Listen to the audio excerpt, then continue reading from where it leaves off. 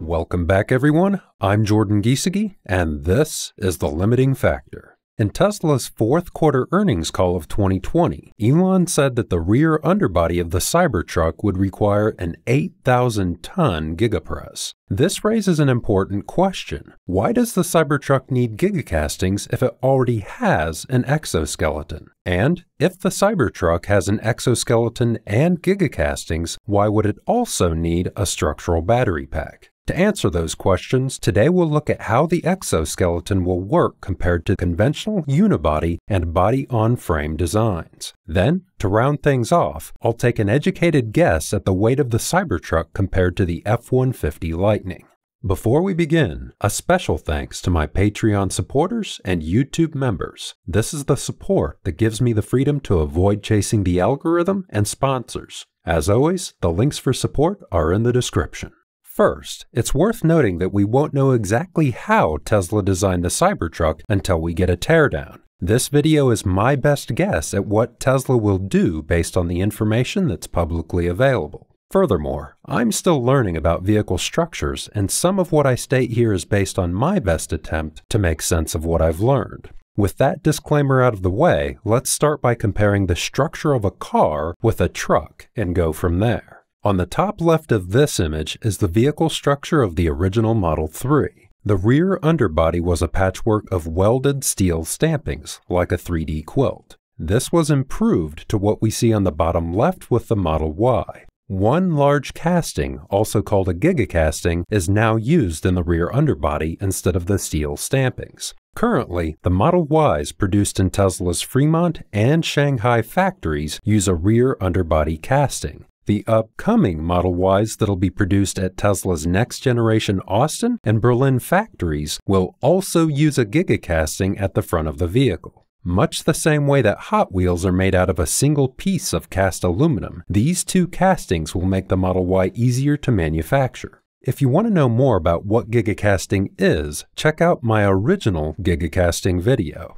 Regardless of whether stamped or gigacast parts are used for the underbody, the front and rear underbody are joined with other parts to form an assembly called a unibody. Unibody is short for unitized body. Unitized, of course, means unifying several parts into one unit. In a unibody design, the unibody serves as both the structural platform and the body of the vehicle. By structural platform, I mean that the electric motors, battery pack, suspension, wheels, and tires are attached directly to the unibody. By body, I mean the aerodynamic shell that encloses the passenger compartment. In Tesla vehicles, the electric motors, battery pack, suspension, wheels, and tires form an assembly called the skateboard. After the unibody assembly and skateboard assembly are complete, the skateboard is lifted up and bolted to the bottom of the unibody. As a side note, you may notice some duplication between the battery pack and the structural floor pan of the vehicle that I've marked with pink stars. In the next generation of the Model Y, that duplication may be eliminated. That is, the structural floor pan may no longer exist, and the battery pack would serve as both the floor of the passenger compartment and provide rigidity in the bottom of the vehicle. If that's the case, then the seats can be mounted directly to the skateboard, and when the skateboard is lifted into the bottom of the unibody, the seats can go with it because there would be no structural floor pan to get in the way. This is much easier than the typical process, which involves awkwardly shoehorning the seats in through the doors. After the skateboard is lifted into position and bolted in place, from a structural standpoint, the vehicle is complete. How does the unibody and skateboard design differ from a truck? Trucks use a body-on-frame design. The words body-on-frame are fairly self-explanatory. The body and the frame are two separate parts. The body is the passenger compartment, and in the case of a truck, it can also include a bed. The frame is the structural platform that the electric motors, battery pack, suspension, wheels, and tires attach to. Using two separate parts for the body and frame makes the vehicle heavier than a unibody design because the body is dead weight. But it also makes the vehicle more durable because the frame provides heavy-duty support for anything that's carried in the bed. Furthermore, when a frame does fail, the frame absorbs most of the energy and the body remains relatively unharmed. In many cases, the frame can actually be bent back into the correct shape by a body shop. If the frame is bent in a unibody vehicle, the entire vehicle is warped as the energy is transferred throughout the body, and the vehicle can become a write-off. Despite the heavier weight and lower fuel efficiency of the body-on-frame design, truck owners prefer it because it's more durable and easier to repair than a unibody design. Additionally, manufacturers prefer a body-on-frame design because it's easier to design and cheaper to manufacture. Now that we understand the difference between the unibody design of cars and the body-on-frame design of trucks, let's compare the body-on-frame structure of trucks to the exoskeleton design of the Cybertruck. We'll start with what Tesla means by exoskeleton. As we saw earlier, the unibody attaches directly to the skateboard. This makes for a lightweight vehicle with high fuel efficiency, but it's not good for carrying heavy loads. With a body-on-frame design, a steel frame is used as an intermediary between the skateboard and the body to provide reinforcement, which allows trucks to carry heavier loads. But this also makes trucks heavier and less fuel efficient. What if there was some way to make a vehicle structure that was lightweight, like unibody designs, but also heavy-duty and easy to manufacture, like body-on-frame designs? That's exactly what the Cybertruck's exoskeleton is designed to achieve. An exoskeleton design will be similar to a unibody design because it won't use a frame, but it'll be able to carry the heavy loads that a vehicle with a frame can. Instead of a frame, the outer skin of the Cybertruck will provide rigidity between the front and rear wheels. The question is, how is that done? Let's start with the electric Ford F-150 Lightning and go from there. The electric motors are nested between the frame rails, and the Lightning likely uses the frame as one of the attachment points for the motors. Then, in the center of the vehicle, the battery pack is shaped around the frame, appears to be bolted to the frame, and is carried under the vehicle like cargo. That is, the frame appears to form the structure that the powertrain is built around and mounted to. But it also serves another function. When the bed of the truck is loaded, the weight applies force to the bed, which is part of the body, then to the frame, and then to the suspension, wheels, and tires. That force also creates stresses along the length of the frame like a seesaw. In other words, you might think of the suspension, tires, and wheels as a fulcrum, and the frame as a lever. In the case of the Cybertruck, the Gigacastings will be the mounting point for the suspension, wheels, and tires, and that assembly will serve as the fulcrum. But we still need a lever. As we saw with a unibody vehicle, the body is the frame, but it's light-duty and can't carry heavy loads. Trucks add a steel frame to the body to create load-carrying capacity. With the exoskeleton of the Cybertruck, the frame is shifted from the core of the vehicle to the outer skin. The skin of the Cybertruck is 3 mm thick, whereas body-on-frame and unibody vehicles use several layers of weaker steel that's not designed for heavy loads. I'll explain this more later in the video when we compare the skin of a conventional vehicle with the Cybertruck.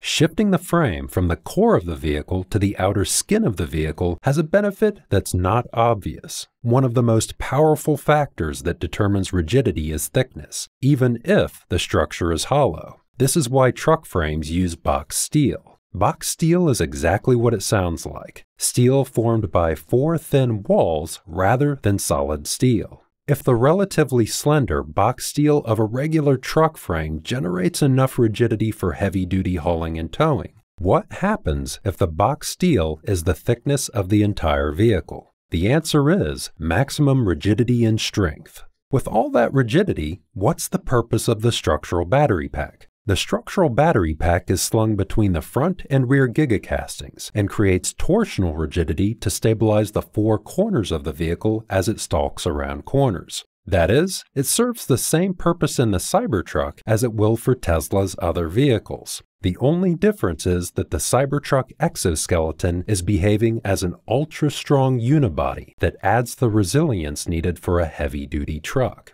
Moving along, why did Tesla go with a triangular shape for the Cybertruck instead of a more sculpted look? Two reasons. First, a triangle's the strongest shape there is. With the body-on-frame design, there was a slender boxed frame to absorb load stresses. With a triangular exoskeleton design, the stresses from a load are distributed throughout the body, reducing the chances of structural failure. That's important because it prevents things like this from happening.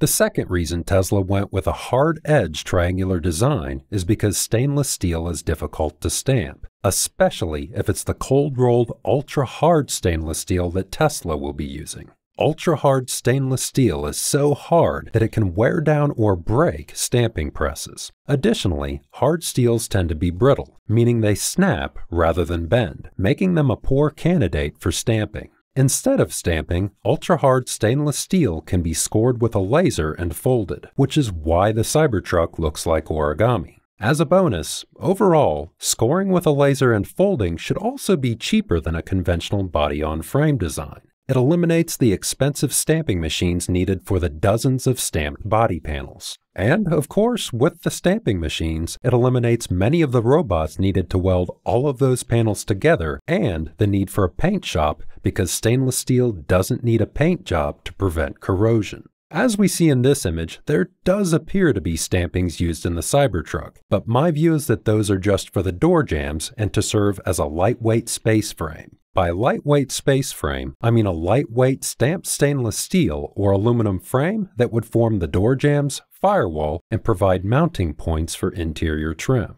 Although I said earlier that stainless steel is difficult to stamp, there are actually some grades of stainless steel that are suitable for stamping. They just aren't as strong. Aluminum would probably be preferable because it's lighter, but either material could be used.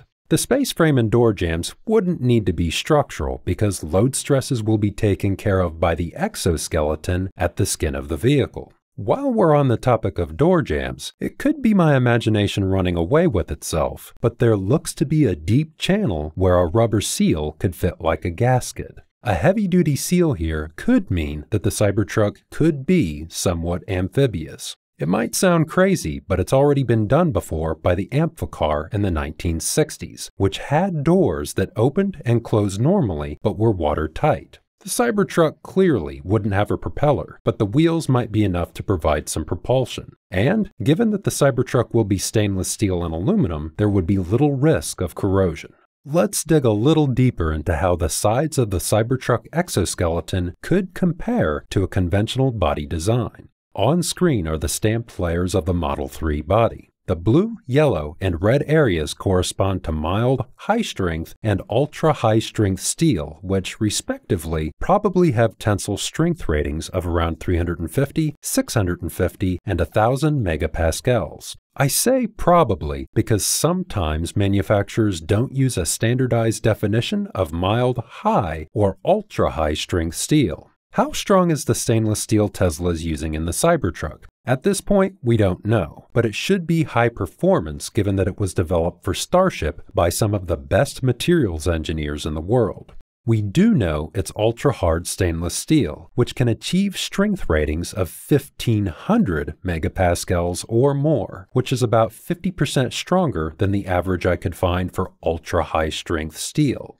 Back to the Model 3 structure. The sheet metal on the far right in blue is made from mild steel because it's the external body paneling, which is mostly there for aerodynamics and styling. The sheet metal for the deeper two layers of the side structure in yellow and red are mostly high-strength and ultra-high-strength steel because they provide structural and crash absorption functions. These three layers on the sides of the vehicle will likely be replaced with one layer of stainless steel in the Cybertruck. The steel in each of those layers would be 0.9 millimeters to 1.1 millimeters thick, for a total of about 3 millimeters. Tesla advised that the thickness of the steel on the sides of the Cybertruck will be 3 millimeters, and it'll be ultra-hard stainless steel. That is, the total thickness of the metal on the sides of the Cybertruck will probably be similar to the total thickness of the material on a unibody vehicle. But it'll probably be 2 to 3 times as strong for the same weight because the steel used will be solid, ultra-hard stainless steel rather than a mix of weaker steels, and that's before considering any strength benefits provided by the triangular frame.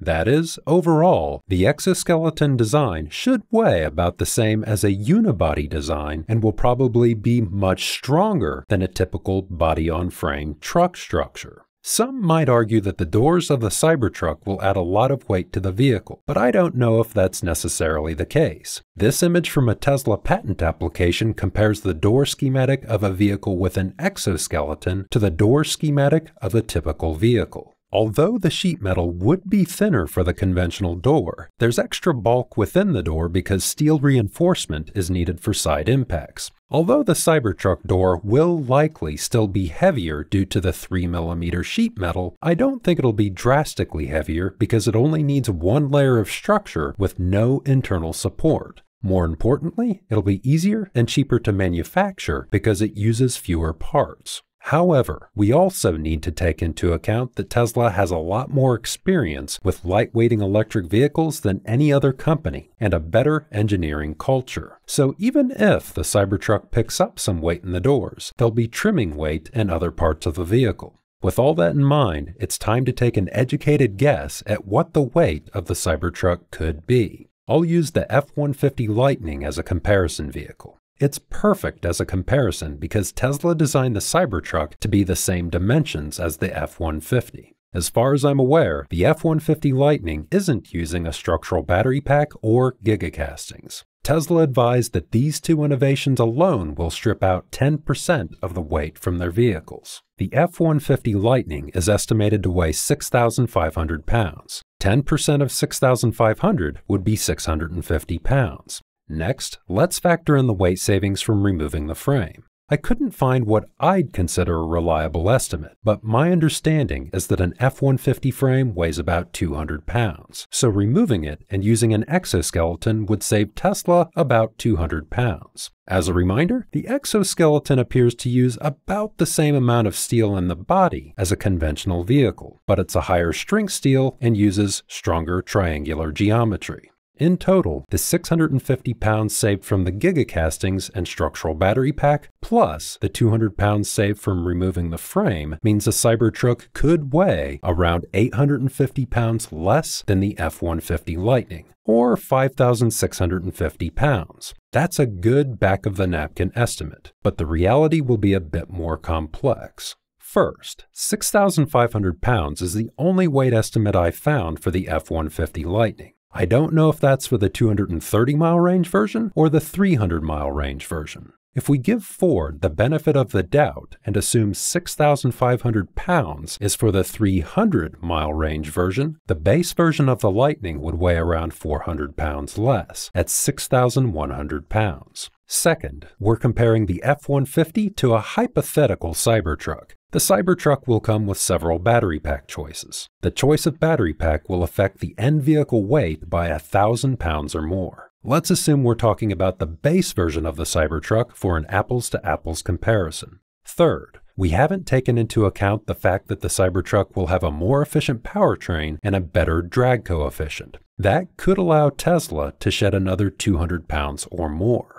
If we take into account those three variables, the base weight of the Cybertruck could be around 5,090 pounds. That's of course the base weight, and the weight range for all trims could be around 5,090 to 6,650 pounds. Is that estimate realistic? At the Cybertruck unveil, Elon said that the Cybertruck would weigh the same as an F-150. At that time, the F-150 Lightning didn't exist yet, so he would have been referring to the ICE version. The ICE version of the F-150 weighs between 4,000 to 5,500 pounds, depending on factors like engine option and cab size. Elon didn't specify which F-150 and which Cybertruck trims he was comparing, but I think he was comparing a high-performance F-150 Super Crew to the base version of the Cybertruck. An F-150 with a Super Crew cab and a high-performance engine would weigh 5,000 to 5,500 pounds. And as I just estimated, the base version of the Cybertruck would come in at a similar weight range, at a minimum of 5,090 pounds. Is it fair to compare a high-end F-150 to an entry-level Cybertruck? I think so. The F-150 Super Crew with a high-performance engine would seat 5 people to the Cybertruck's 6, but that's close enough. The 0 to 60 time of the base version of the Cybertruck will be less than 6.5 seconds, whereas the F-150 King Ranch goes 0 to 60 in about 6.2 seconds. The F-150 would have a lot more range, but would also cost $58,000 to $68,000 versus the $40,000 to $50,000 for the base version of the Cybertruck. As an interim summary, when compared to Ford's battery-electric F-150 Lightning, with range being equal, I expect the Cybertruck to weigh up to around 1,000 pounds less, but at least 650 pounds less. I've seen concerns online that the Cybertruck could be much heavier because Tesla's looking to get it registered as a Class 2B or potentially Class 3 truck. A 2B truck, for example, has a gross vehicle weight rating of 8,500 to 10,000 pounds. Some people are assuming that's how much the Cybertruck will weigh, but those concerns appear to be misguided. When regulators calculate gross vehicle weight for a vehicle classification, they take into account curb weight, which is the empty vehicle, plus passengers and payload. That is, vehicle classes aren't based on empty weight, but rather the weight of a fully loaded vehicle. For a Cybertruck, across trims, the gross vehicle weight could be around 9,800 pounds, despite an empty or curb weight that could be around 5,700 pounds. As a final note, it's worth mentioning the other advantages that stem from the Cybertruck's unique design. The F-150 has a maximum payload capacity of 2,000 pounds and a 0 to 60 of 4.4 seconds. This is compared to the 3,500 pound payload capacity and 2.9 seconds 0 to 60 of the highest trim version of the Cybertruck. That is, the Cybertruck has a payload capacity 1,500 pounds higher and a 0 to 60 time that's 1.5 seconds faster. My view is that most of the 1,500 pound payload advantage that the Cybertruck will have over the Lightning is from the 1,000 pound weight reduction that I've estimated by taking into account the exoskeleton, gigacastings, structural battery, lower drag coefficient, and more efficient powertrain. These advantages would also, of course, contribute to the 1.5 second faster 0 to 60 time that the Cybertruck will have over the Lightning.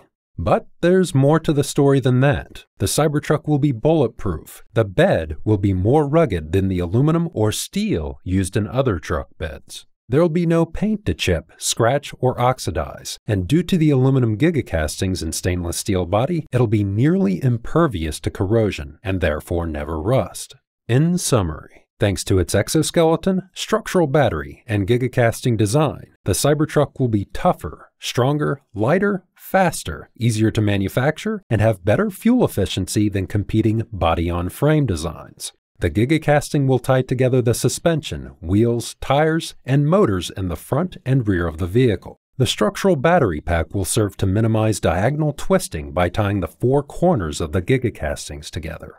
The exoskeleton will create a thick cross-section of steel to create rigidity and strength along the length of the vehicle, and maximize that rigidity and strength with the help of its triangular design. Finally, there will likely be a space frame that'll serve a non-structural but functional role for door jambs, the firewall, and mounting points for interior trim. If that all goes to plan, and there doesn't appear to be any first principle reasons why it wouldn't, then the design of the Cybertruck will simply be the best way to manufacture a vehicle. Some people don't like the design aesthetic, and to each their own, but I'd prefer to have the A10 Warthog of trucks. As a personal note, I've wanted a stainless steel car since I saw the DeLorean when I was a kid. Stainless steel seemed like a more durable alternative to the rust buckets that populated the roads in the 80s. Paint jobs have gotten a lot better since then, but paint can never hold a candle to a full stainless steel body. Add to that, the batteries in the longer range versions of the Cybertruck should last more than 500,000 miles.